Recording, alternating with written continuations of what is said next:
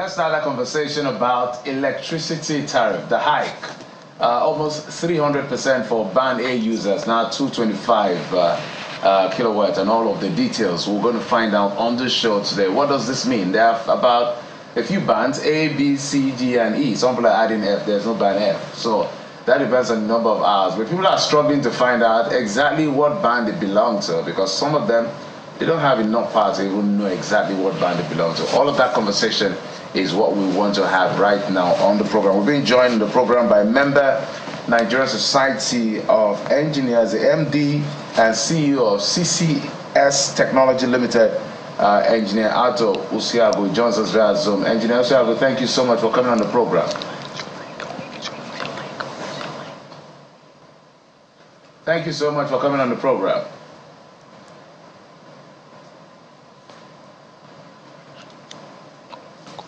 Can you hear me, sir?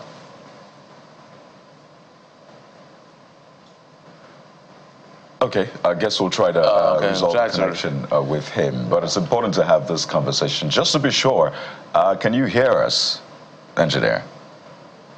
Yes, I think I can hear you. Great. Right. Good morning. Welcome to the show. We have an engineer, Otto Usiagu, who's a member of Nigerian Society of Engineers and the CEO of CCS Technology Limited. I don't know if you were shocked about this. For some industry players, you had seen this coming. In fact, some had advocated for this, saying, let people who want more power pay more for this. But there's still that elephant in the room. One is just how much people are getting 20 plus hours of power supply. How consistent is it? Will they be downgraded if they don't get as much? For the other people who are not on any band whatsoever, because some people are saying they're not on any band, they're on band Z, what will be their fate? But let's get your immediate reactions to this recent tariff hike. They will walk through those questions. Yeah, thank you very much. I am not surprised that we have an increment in what we are paying for electricity in the country today. We've been on this for quite a long time. If you look at the electricity subsector, you agree with me that it's been difficult to have a serious investment flow into that subsector. So it has always been government bringing in money, to kind of run the sector. And if for those who have been following my argument over the years, I'm one of those who has been saying that doing business is not really government business. The government, the only thing they need to do is regulatory. Electricity subsector has suffered over so many years. And for us to, jumpstart the industry properly, we need serious funding. And you cannot fund the electricity subsector while you are also subsidizing, electricity. Currently, government is spending over $2.3 billion in terms of cap subsidy for electricity. With that, there is no way you can have a massive investment flow into that subsector. So I'm not surprised that this is coming at this time, but I have some reservation of the way it's being deployed. If you look at this increment that is over 200%, and they are capping it on the band A, the band arrangement for this cost-reflective tariff is not homogeneous. What I mean is that you know how our country is. You cannot actually say that a particular section is only on that band A. We have some other communities aligned with those people who the discos are considered as band A, and all of them are not equally endowed.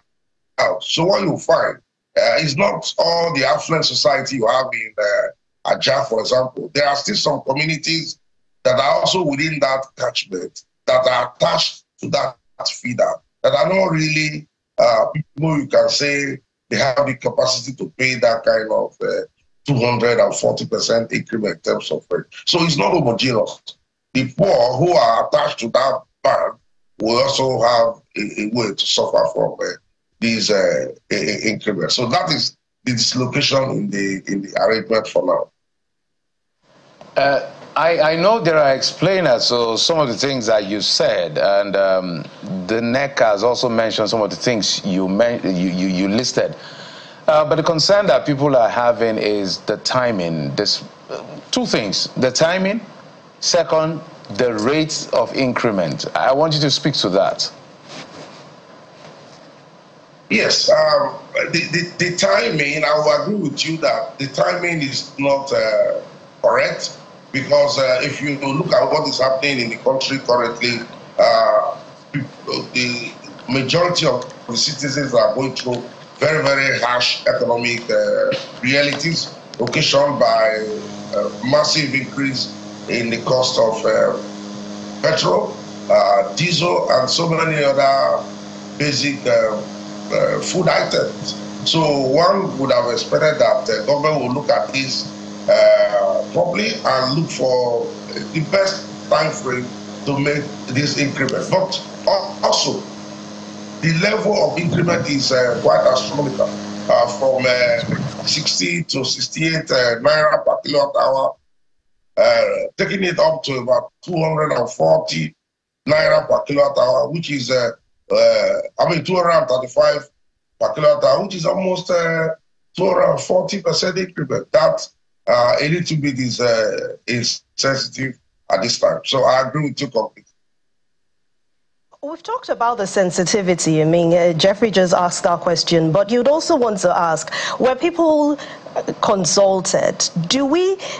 Is this how things, just decisions are just taken? I thought stakeholders are to be consulted. People who are directly affected should be asked questions. Increasing from 68 naira to 225 naira, how do you want people to cope with that amount?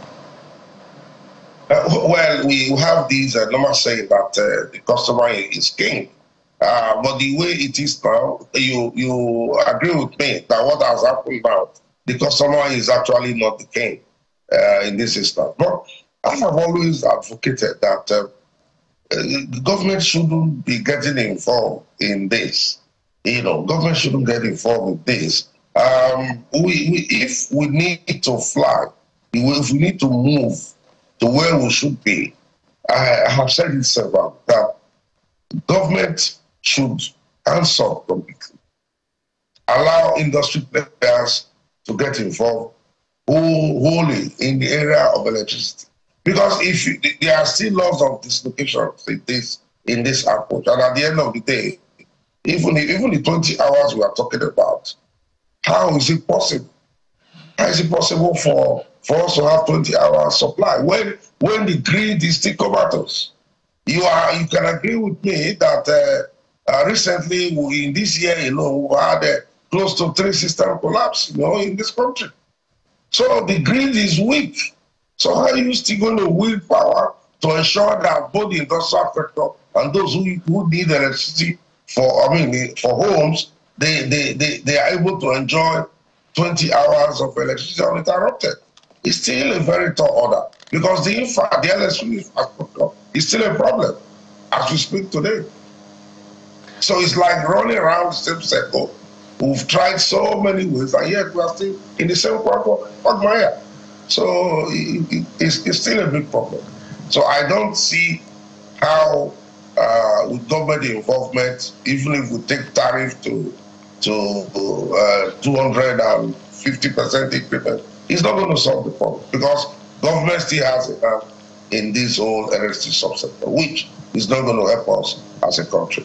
It's so huge that government has no capacity to fund, and government has no the wherewithal to run this subsector. That is just the situation we're in. So I want us to begin to project now into the future, which is now actually. I recall when subsidy was removed, petrol subsidy that is, there was first gladness, then groaning. And that groaning still lasting up until today, perhaps tomorrow, except some major turnarounds are done. A lot of people said that was the way forward, but they said government didn't quite plan for the eventualities that came with subsidy removal, and we know what that has done to a lot of things. So for this subsidy removal for electricity for Band A, let's sort of project the effect it will have on the economy. For those who are manufacturing, some of them may just be on Band A. If we're seeing 300% increase in their electricity cost, what will that do to the price of goods in the market? And I'm talking FMCGs, even farmers, for example, too, in terms of storage and the rest. So can you give us an insight into what this may do to the economy so we're better prepared? Yeah, it's true. It's true that this increment, we allow industry players to invest more in the electricity subsector, because when at the former rate, when it was heavily subsidized by government, it became so difficult for industry players to finance this sector.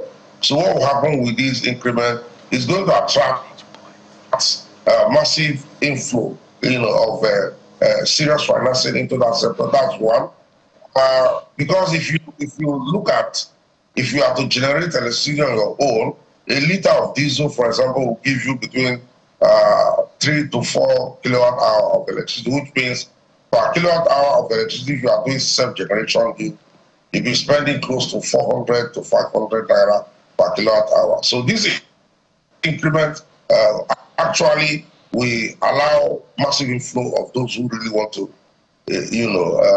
invest in the electricity subsector. But it is going to really dig a lot of holes in the buckets of subscribers, because they were not carried along, fully. And this time around, in my own opinion, shouldn't be the actual timing this should take effect. Government should have at least sat back a little bit and look at the appropriate time when the economy has fully jump-started, in view of where we are coming from, before we look at this massive idea of over 240% increment in terms of the tariff.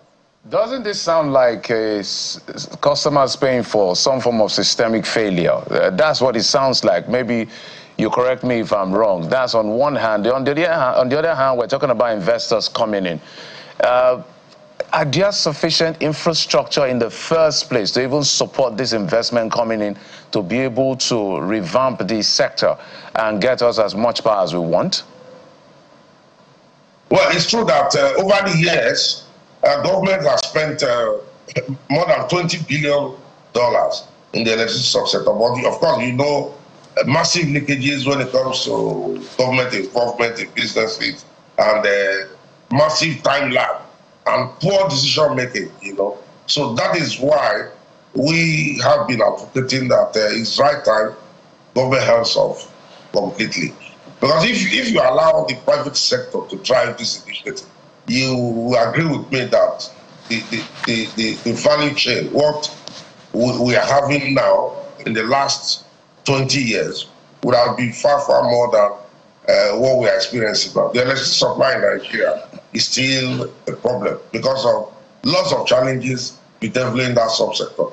It's not far-fetched for one to take that. It is the involvement of government. Government is not capable to drive this subsector in terms of massive capital outlay involved. So that is why we have been saying they need to get off the space, sell the remaining equity they are holding in DISCO, which is about 40%, and completely privatize the transmission company of Nigeria, which today still remains the weakest link. So no matter what we do with electricity, in terms of government involvement, it's not going to be an Eldorado for us. The third thing is for government to fully decentralize the grid system. I've said this so many times. The 17% or 15% of the A band they are talking about, takes about 50% of the total electricity quantum that this country is using. So decentralize the grid system, plan a new grid system for the band 1 team, so that 60% of the quantum of electricity that is needed in Nigeria will be sorted. Then the remaining can still be kept in the grid. So and the government does not have the funding to do all this. If this is not done, we will still be running around the same circle. Mr. Siago, you've said 50% of the electricity grid in the country belongs to the Band A, which means the Band A, they're enjoying this light for how many hours? They said 20 hours. That is if they give up to 20 hours. Are there plans for those from Band B down to Band Z? What do you think will be the solution to the problem for people who do not even see this power in their areas? That is why I am faulting this initiative for now, because electricity supply in Nigeria is not totally homogeneous. You know that our communities are not planned.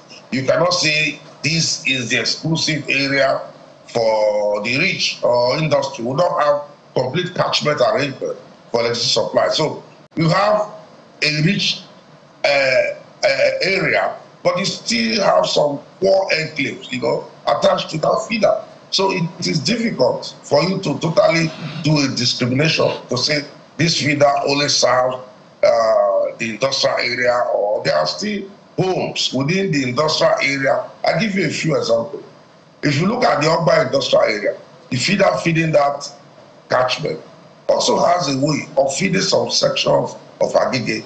So if the urban industrial catchment is put along the Band A, so a section of it is still feeding Agege. So the poor people in Agege will also be paid to pay, these high rates in terms of what we have now. So it's not homogeneous. It's going to create a problem.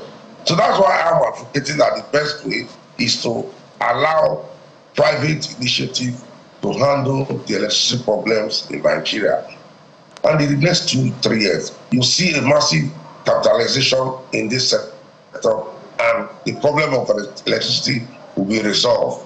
But if government keeps playing a major role in the planning, in generation, in distribution, and in transmission, it is going to still be a ding-dong affair, that we've been in the last 30-40 years. So there won't be good inroads. So government must bite the cake properly and get off these subsector and allow private sector to drive the entire initiative. Right. You can see what happened recently in our back. So that is the way to go. While these sectors are quite peculiar, what is how the banking sector operates is different from the power sector. The power sector is big on infrastructure, physical infrastructure. What vandalism has done, people trying to bypass meters, and of course the power company is not delivering as they ought to. But there's this question that is sticking out really. So Band A customers are said to be, 17% of the total customers, at least that's what NERC said. They're meant to get 20 plus power supply. And that is meant to be an agreement between them and the distribution company. So distribution companies can get more, remit to the GenCos, and then we should have more power. But what happens on days that you don't get up to 20-hour supply? What do you think should happen? Because it's an agreement. So if the distribution companies or the whole power supply chain, if they renege on their own part of the deal, would it still be fair for the consumer to pay that 220-something naira tariff for that day they don't get up to 20 hours of power? Yeah, you are right. The only workable way is that all those who are going to be on this band must be metered properly, because you can only pay what you utilize. If you are not metered and you are on band A, it's going to be a catastrophe. But if you are metered and you are band A, yes, you can only pay based on the power you receive. But if you look at the entire supply chain architecture of electricity, it's a bit funny. Now, you are aware that NERC regulates, but you have another in between government establishment, which is the MBET, that buys this power from the GenCos and sell to the discos. You and I have been witnesses to what has happened in the last 3 years, where there will be power availability, but the discos will refuse to buy. They will refuse to buy because they don't want to take the quantum of electricity that is available. They only want to take the one they know they can sell to those who are willing to buy and are willing to pay. So these are dislocations along the downstream electricity subsector, which I have said it's not right. And that is the reason why I've been advocating that government must answer completely, because I don't see why the embed is playing a middleman role in this arrangement. Allow those who generate electricity, allow them to transmit the power, allow them to sell the power. So they have a holistic, a total package arrangement that will give us power. You know, you cannot also be keeping 40% equity in the discos, and every day you give them subtle threats. Oh, we are going to revoke your license. The next day, oh, we'll do this, we'll do that. When this kind of ideas come from government, it makes it so difficult for the discos to go full plug, look for money, recapitalize, and run the entity the way they want to run. Look at all the discos along in the downstream electrical subsector. You discover that there has not been any massive improvement in the infrastructure because they just run it like a daily business. They are not really interested in making massive investment to improve the infrastructure. So there are lots of losses along the line. They don't really care. Massive electricity theft. So they need to apply technology in the best way available to monitor electricity along the subsector. But these things are not happening because the discourse are very, very skeptical about the next move of government. They don't know. So this government involvement in electricity is really drawing us back as a nation, and it's not going to allow us to see the light at the end of the tunnel if we continue with this trajectory. You know, energy is one of the key factors when it comes to inflation. When you talk about transportation and energy, it's quite critical. So because when you look at the government in power, I think it's supposed to be a centrist rights government, left government rather, so populist, socialist, but we're seeing a lot of capitalism in the system, which is what you're also advocating for at the end of the day, for private sector people to come in and be players. So if we're looking at the future of private sector taking over entirely, help us understand how they will do things differently in terms of population distribution. You have talked about feeders feeding the well-off as well as the not too well-off. There are situations where the well-off is living among the not too well-off. So it's a mixed bag of population distribution. What would they do differently since they are profit-driven to help everybody kind of afford these things at the end of the day? Yes, that is the electricity is electricity everywhere. It costs about $1 million for you to generate about 1 megawatts of electricity. It's quite a lot. So anybody who wants electricity will definitely one way or the other pay for it. The well-off and the not so well-off as it is in this country today. All of us are already generating electricity ourselves. We are using generators. Those who cannot afford diesel, they are using petrol to run their small generators. And if you do a little calculation, you discover that everybody in this country, whether well-off or no well-off consumer, we are spending close to 300 to 450 naira generating per kilowatt hour of electricity. So my view is that this discrimination should not be there. I'm telling you that Nigeria is a very good country. We are ready and we are willing to pay for electricity if we have it. So let electricity be enough. People, even if they are going to pay more for electricity, with the preponderance of electricity all within the nooks and crannies of Nigeria, there will be massive wealth generation, because without electricity, there is no economy. So that is what I believe this government should do. they should take the bull by the horn, get off the space and get in massive finance into this subsector. Sell the remaining equity they have with the discos completely, 100%, not giving 40%.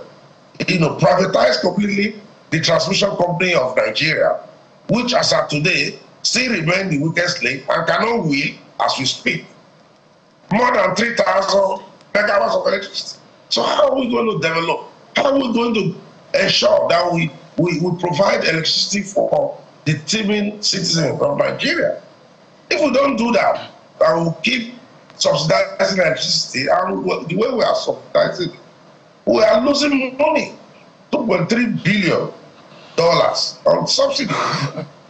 No country is going to survive with that. Nigerians are already suffering. They're already generating electricity on their own. They're already spending over 400 naira per kilowatt hour of electricity via generators. Yeah. And this is already hemorrhaging even the industrial sector. Go to all companies now, they run on diesel. And you know how expensive diesel is now. So the issue is that government cannot solve this problem. They just have to back out, just like what happened in the telecommunication subsector. I said, right, we'll keep on running around this circle if we allow government to keep meddling in this electricity subsector. They need to take a bow and allow this system to work with private companies coming in to run this electricity subsector. That is the only. It may be expensive at the beginning, but at the long run, we'll have 2 or 3 players coming into the system. Right. You will see, based on competition, the actual quantum of what we pay in terms of electricity within the next 1 year or 2 will go down. It will definitely go down. But government will have to take the bull by the horn. And the time to do it is now. Because it will be a travesty, really, a travesty of justice, if for the Band A people that are now paying over 200, they paid, and they still don't get that amount of power daily.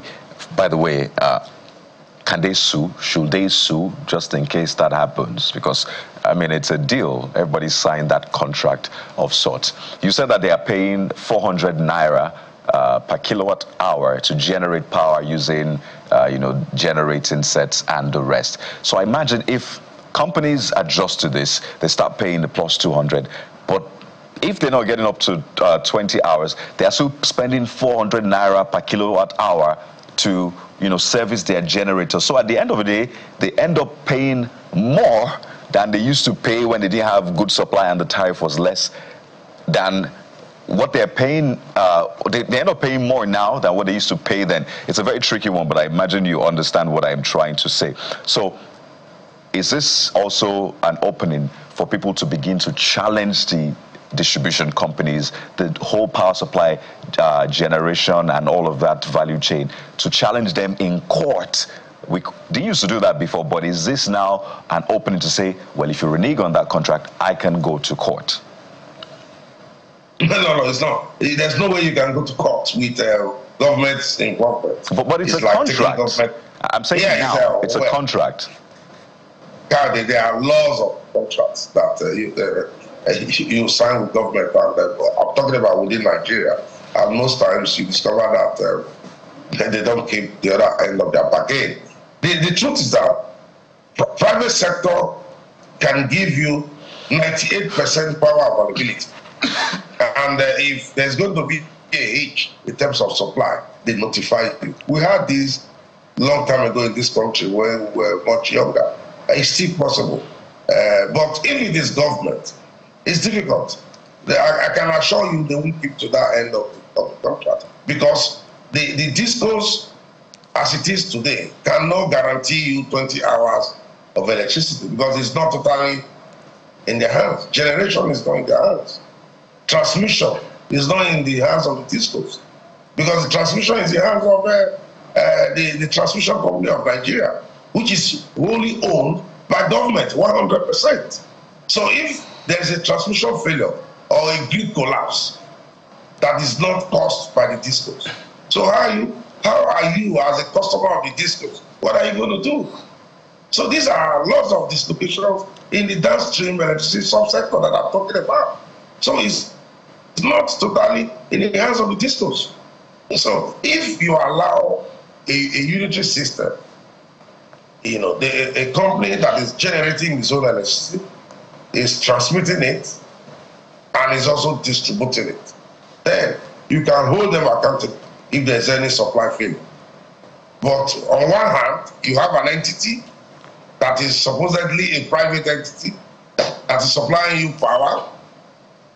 You had an agreement with them. On the other hand, that same entity that is supplying you power, the grid that is providing the supply to that entity, they don't have control over it. It's owned by government, with all the inefficiencies in government.